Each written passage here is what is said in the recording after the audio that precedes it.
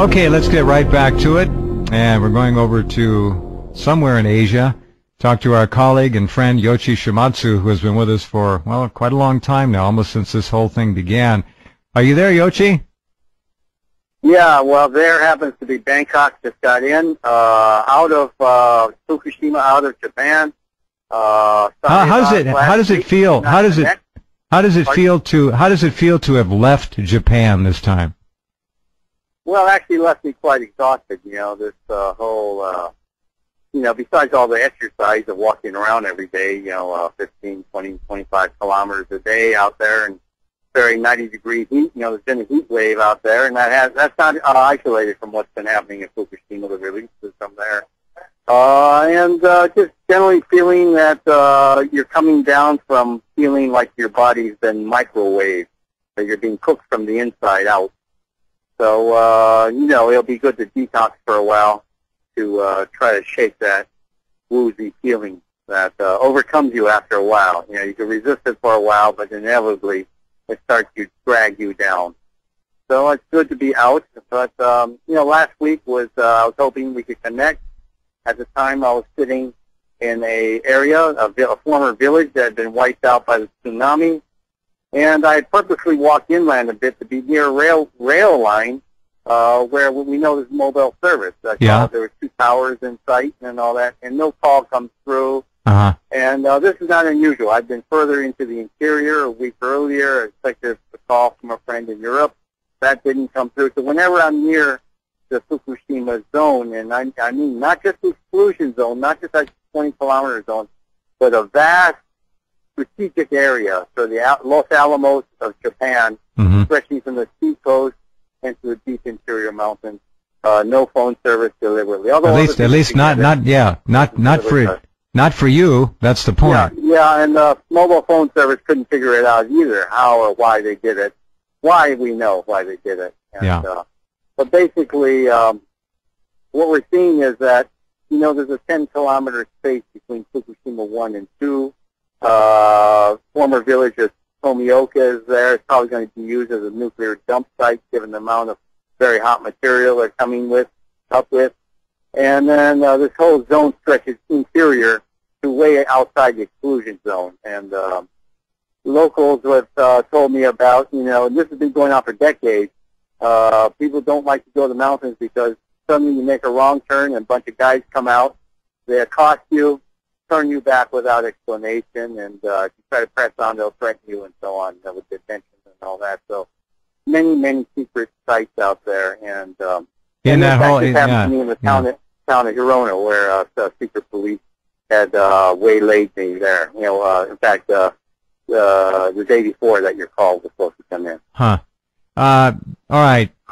The idea that Japan has not been significantly harmed by the radiation from Fukushima is one that a number of Japanese still hold, unfortunately. Now, there are large demonstrations, we know that, but the denial factor is still present and certainly significant. It's not gone away as fast as we'd like it to see. One man was tested in Fukushima, in the area of Fukushima, I think Fukushima City, and he came up with 20,000 becquerels in his body. That's not surprising. That's not good. Surprising. Now, how much of Honshu, in your estimation, has been significantly substantially it's not my estimate. In fact, on this last trip, I had traveled throughout the island to the very southernmost part of the mainland, the very tip of the mainland, down in Kyushu, in the southern point. Well, first, you know, I mean, obviously the Fukushima area, there's places that have been sanitized by work crews, but other hot spots, for example, town of Hirono, right there on the border of Fukushima, too, right near Jay Village, where all the workers are staying, this former sports, soccer, and basketball complex, where there's all the worker prefab housing, you know, that little trailer park, sort of. Right. It's not so little. There's thousands of people staying there as well, outdoor toilets and all. Very primitive, I thought. I was very surprised that they couldn't do better. And there's a lot of contractor villages. Anyway, there's the southern gate of Fukushima 2. I measured a 0.78, nearly one millisievert right there on that spot, which sort of belied their comments that all the radiation came from Fukushima 1. That could not have been possible to have a site like this. I walked around with his old resident whose house had been destroyed by the earthquake. He told me, well, this is the .48 corner. Everyone calls it the 48 microsievert corner, okay? Then as I was leaving town, this is after, some secret police guy jumped out of a car, accosted me, asked me what I was doing there, if I was doing interviews, and, my immediate response would have been, had I been more younger and more naive, would have, who the hell are you to ask? But my answer to him was, well, what interviews? There's nobody here to interview. This is a ghost town. Either everyone is left or they're dead, okay? Right. And he says, well, if you want, he says, then what are you doing standing around? Well, I'm taking a picture of this roadside statue of a Buddha. It is very interesting. That sort of threw him off. And he said, next time, he says, if you want to do interviews, you got to go to the city hall, register there, and bring your ID along. And I said, well, that's very good. That means next time I come here, I'll know what to do. I'll go exactly straight to the town hall so I can do my interviews. He says, what do you mean you're coming back? I said, well, thanks to you, I know what to do now. I'm going to come back and do some interviews. Thank you. Well, he left after that, very flustered. But on the town, I was the only guy walking around this whole area. The town adjoining Fukushima, too. I was the only person out and walking around. No one else dares to walk outside there. And then so they make this PA address, public address, I guess just for me, saying, well, we've just registered this morning. We've done measurements, 0.24 microsieverts, there's 24 microsieverts, essentially.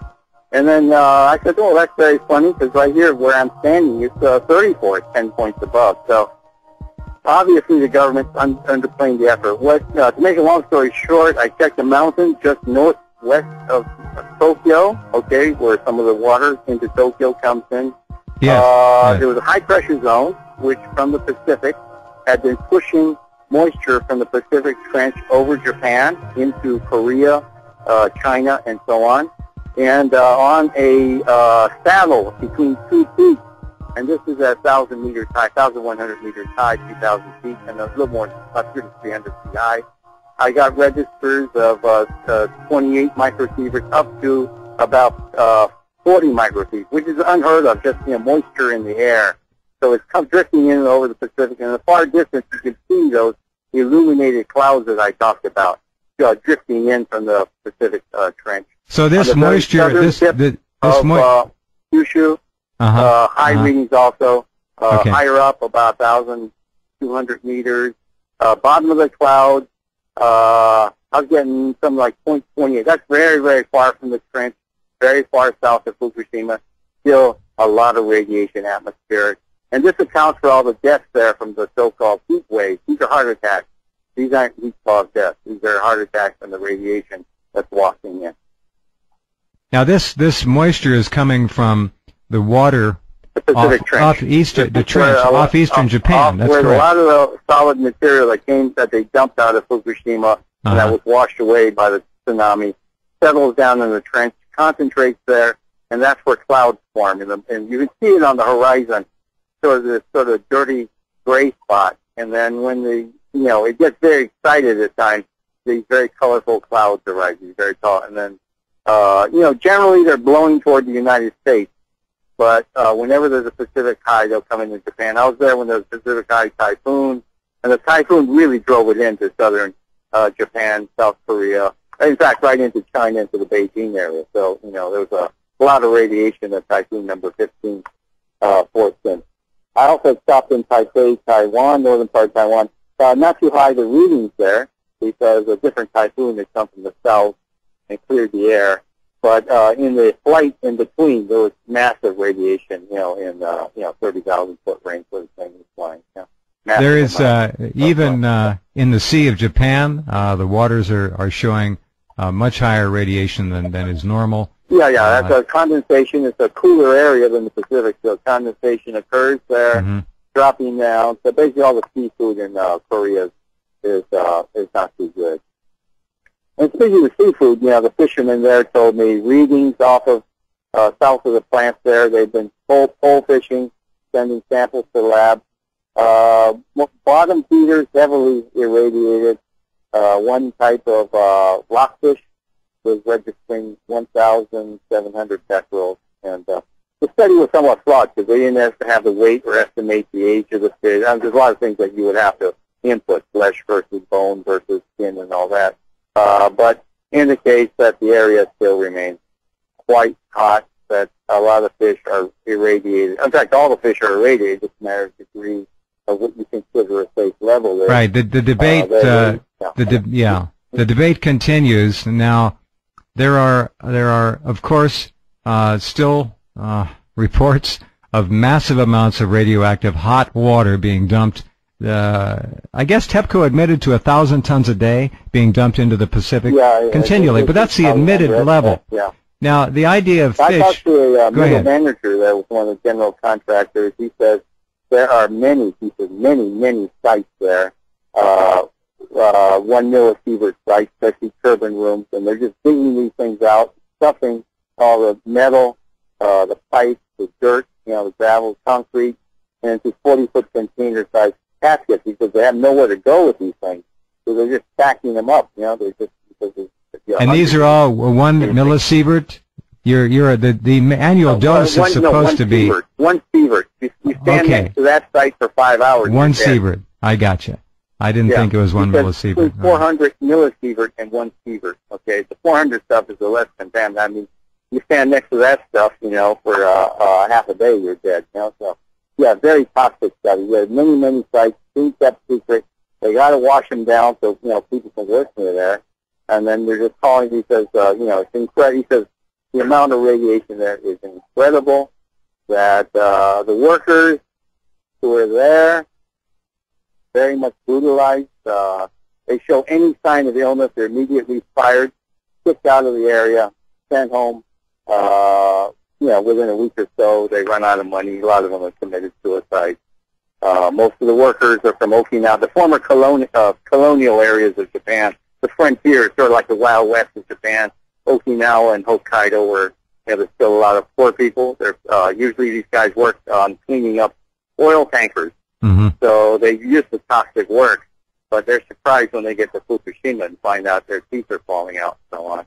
There are also many workers from Niigata from the 2007 earthquake out there who had worked on patching up the TEPCO reactor out there.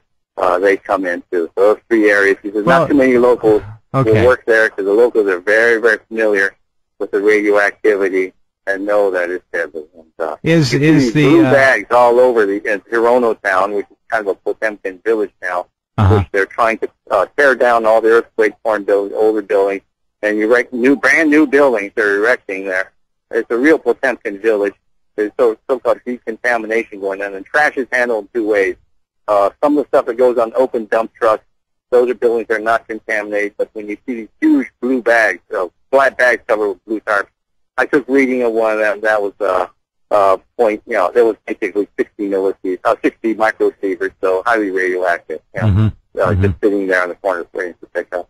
How about the Yoichi? Massive amount of radiation everywhere. Yeah. Okay, the general food supply for Japanese people now. How compromised is it, in your opinion? What are you reading? What are you hearing from others over there, scientists? Now, we've seen another story just the other day from a Japanese professor of nuclear engineering. They're coming forward and talking about the penetration of the food supply. It's coming up in the rice. It's coming up in the fruit crops. It's coming up, of course, obviously, in the fish that are caught. Tell me more about it. Well, the problem is that, the government's going with a low reading and using it as a general reading. That, there's a whole scale of, like in fish, for example, there's a whole range of fish, and what types of water, what's their migratory pattern, what do they feed on. All that data is yet to be done. The fishermen are the only ones doing it. The government's not really doing much with the data. There's no attempt to really analyze what it means, what parts of the fish, and how can, how can maybe some fish be caught before they reach some of these radioactive feedings. All that stuff needs to be done. It's not being done. Rice, the farmers get around by just polishing it down more. So you see smaller rice in Japan. Is that it? That's interesting. So they polish the rice down to a smaller kernel size, and they get a better reading on it. How interesting. Rice, the farmers get around by just polishing it down more. So you see smaller rice in Japan. Is that it? That's interesting. So they polish the rice down to a smaller kernel size, and they get a better reading on it. How interesting. That's the way. What they're doing with the scrap rice, who knows? A lot of Chinese tourists, and now they're trying to attract tourists from Malaysia, Muslims, consuming a lot of this dangerous material. So they figured, well, the government figures they got to dump it to sell it to somebody, all this food, and then these guys would be here for only a week or two, so just let them gorge on this radioactive food. And then, unfortunately, the attitude of the Chinese is that their food supply is so contaminated. What's the problem of going to Japan? It couldn't be any worse. Well, Wow. the bad news for them, it is worse. And, Wow. Yeah. So the, super low prices are being offered to them on these super low tours. So it's kind of a very inhumane, cruel thing to do. It is. To reel in people who've been so isolated and come from a country that has food safety problems, and then to dump all your radioactive food on them. It's like something very horrific. I mean, it's something very inhumane going on. Yeah? Speak, if you can, a little in fact, closer. It's kind of an act of war. It's an act of war, if anything. Well, it is. Talk a little louder into the. Talk a little louder in the phone, Yoichi, just a bit, if you can. Okay. There we go. All right. Yeah, we have a bad. There's always a bad line here. It's fair. It's okay.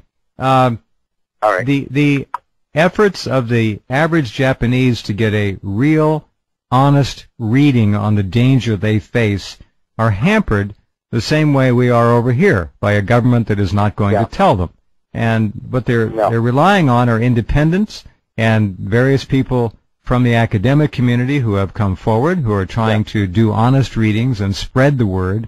But there is, as I talked to Richard Wilcox a couple of months ago, he's living over there with a family, been on the program a number of times, and I asked him, Richard, how many people in Japan really understand what's going on in terms of the environmental damage, the toxicity in the food, land, air, water, and everything? He said about 1%. That's all that know. He said they really don't know. They may be conservative on that. Fear. There's a lot of fear. But so they don't want to know. That's right. Yeah, they don't have any real. Well, we would do the same here. People are people. Yeah. Well, I think in the United States, you got to understand, when I was in Milwaukee, the sort of the headquarters for all this work at Fukushima 1 and 2, there were a lot of workers, American workers from GE there on the streets. A lot of bars there. You do a lot of drinking to take their mind off the problems of being contaminated. Apparently, I saw some people who look like DOE, government people there, Americans. So Americans are neck deep in this, and what they're neck deep in is Japan's nuclear program. America, the George Bush administration, perhaps even before that, they've been supporting Japan's nuclear bomb program. And these sites that we're talking about, it goes back many, many decades to hydro plants like the ones in Norway. You have to understand that Fukushima, a lot of the mountains there are created by uplift. So it's the only part of Japan with uranium. And if you build dams there, if there are lakes there, the water will become irradiated and it will create tritium. Tritium is like deuterium. It's basically water would have two neutrons, and it's very necessary to make hydrogen bombs to explode plutonium and make uranium bombs explode more efficiently. And so this tritium extraction process has been going on there a long time. There's no way that the American government could not have noticed that. In fact, probably supported it all along. And this is explains all these strange quasi-nuclear, they were these strange new nuclear reactions we saw at Fukushima and the explosions. Remember all the scary sort of bluish lights and flashes? Well, when tritium goes up like that, it'll be, the meltdowns will trigger the neutron bombardment of tritium. It will then release neutrons, but it will also split the water molecules into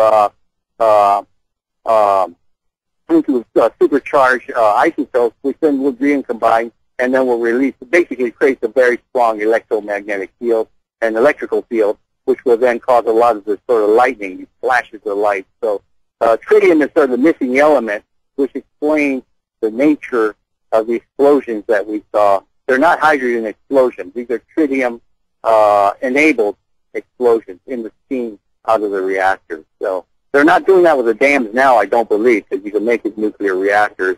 But obviously, reactor 3 probably was used in tritium production also. So this is a part of the missing puzzle. And why the American people and the Japanese people do not know what's going on. It's all about weapons production. Illegal if it ever really comes out and either government really admits to it, that's the end of the Non-Proliferation Treaty. It's the end of the U.S.-Japan Security Treaty. Basically nullifies all those treaties. Basically, it'll make shambles of America's effort to rein in Iran, North Korea's nuclear programs also. And there is a massive double standard here. When we have a massive site this large, this extensive, operated this long, with American technicians and engineers over there, American support over there, it's going to be very, very tough for the United States to be pointing fingers at Iran or North Korea, which have much smaller programs. We have, unfortunately, a curve that is going the wrong way. The accumulation of radioactive isotopes, again, in the ground and the water and the fish and the animals, is not stopping. It's only increasing, and it's going to continue that way. There's just no reversing it. We even have now found increased levels. Now, these are small. They're not dangerous, but they're increased levels in pine needles all up and down the West Coast. Certainly in crops, they found increased levels in prunes recently. The food supply here has been clearly impacted. Is it dangerous to eat? Not yet, but things are only going to continue to compound and get worse. It is said within the next 3 to 4 years, the waters off the coast here are going to be heavily contaminated with the cesium twins and other heavy isotopes. So it's not a good situation, and we're just not getting anything at all from the government here. Nothing. No reading, no programs, well, the no testing, real threats in the upper atmosphere, we talked about these strange weather that's happened in the United States this year. Now a massive drought. As I told you, as I flew over, massive amount of contamination in the upper atmosphere, changing weather patterns. We may see a lot of the United States, North America, turn into a desert. We may see the depopulation of Scandinavia, where there's basically no more water left. This is causing massive things going on. Could only have happened. These levels could only have had if weapons-grade uranium were involved. The bomb has backfired, and I think on the anniversary of Hiroshima and Nagasaki bombing, the chickens are coming home to roost in the United States of America. So far to date, Japan has dropped 168, at least, Hiroshima-grade bombs on itself with this disaster. Yeah, and it's all drifting across the Pacific in both directions. Yoichi, thank you for being here. Talk to you next week. Be well. Detox and enjoy. All right. Okay, good night. Yoichi Shamatsu in Bangkok, Thailand, trying to detox from his time in the Fukushima area in Japan again. One of the world's most accomplished environmental reporters. Remarkable to have him on the program each week.